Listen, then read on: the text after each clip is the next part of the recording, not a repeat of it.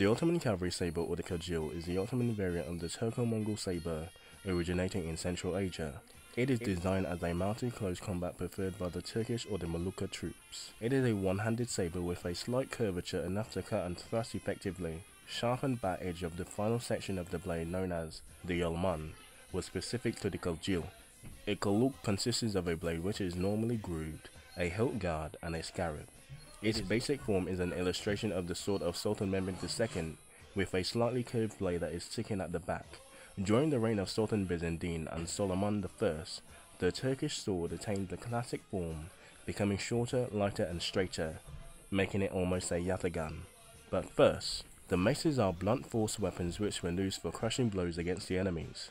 These weapons were effective against armoured troops and typically were smooth or had a 3 to 12 flagons or blades protruded from the top of the weapon, like the Morning Star, but the Ottoman flagellant mace is pretty much a bowl with a stick. And finally, the most famous of them all, the Yataghan or the Yataghan, makes an appearance in the second half of the 16th century and is an infantry weapon in which the hilt is generally made of bone or ivory and the pommel is flared.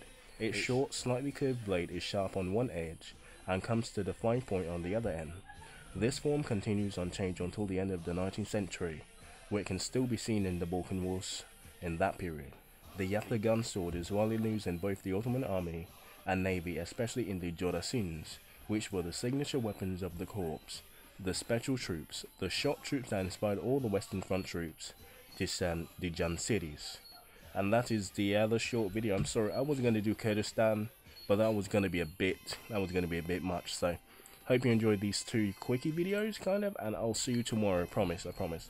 Plus, I want to try and get rid of this footage and actually try and start cleaning up, because Germany is at least going to be 50 gigs of pure content and probably like 4 episodes of filler.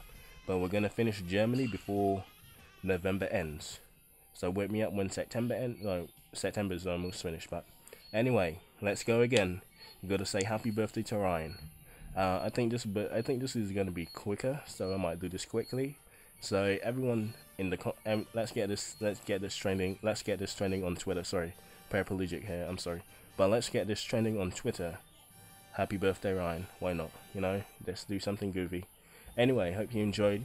Hope you learned something about the weapons of the Ottoman Empire that were still used in modern war. Because yes, sometimes in modern war, you must go back to the primitive stuff to get them out of the trenches. Anyway, thanks for watching. Hope you enjoyed. I almost swallowed my own spit and almost choked on my own spit. So that's pleasant to know. Anyway, learn something, and I'll see you in the next video. Kurdistan tomorrow for sure, I promise. And another double upload tomorrow, maybe, might be Transjordan if you're lucky. But Kurdistan is going to be at least like 10 minutes long, so that should be enough. And then we do doubles from Wednesday. Anyway, learn something. This is basically the outro, but still long. Later, learn something.